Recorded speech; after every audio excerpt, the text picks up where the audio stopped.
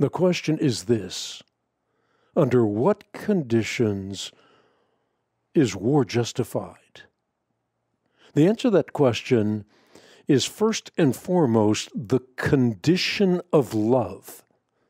And I would argue that true love protects the innocent against the evil of an aggressor. And that this kind of love sometimes inevitably leads towards war. Let me give you an example. Among other things, our love for the Jewish people led to war. They were being systematically exterminated by Hitler's nefarious socialist republic.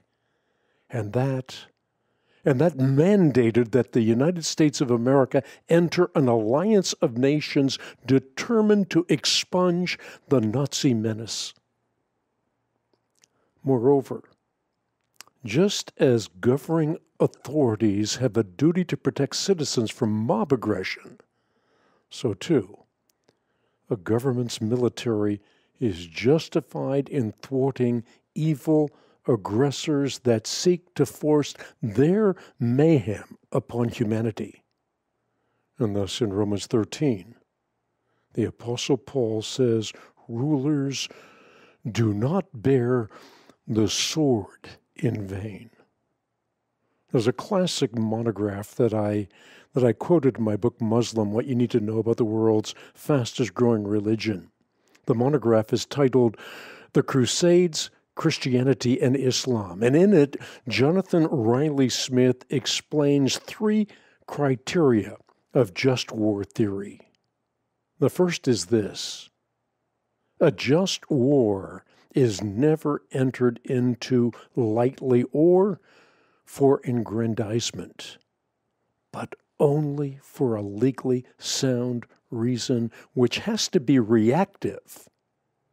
Second, it must be formally declared by an authority recognized as having the power to justly make this kind of declaration.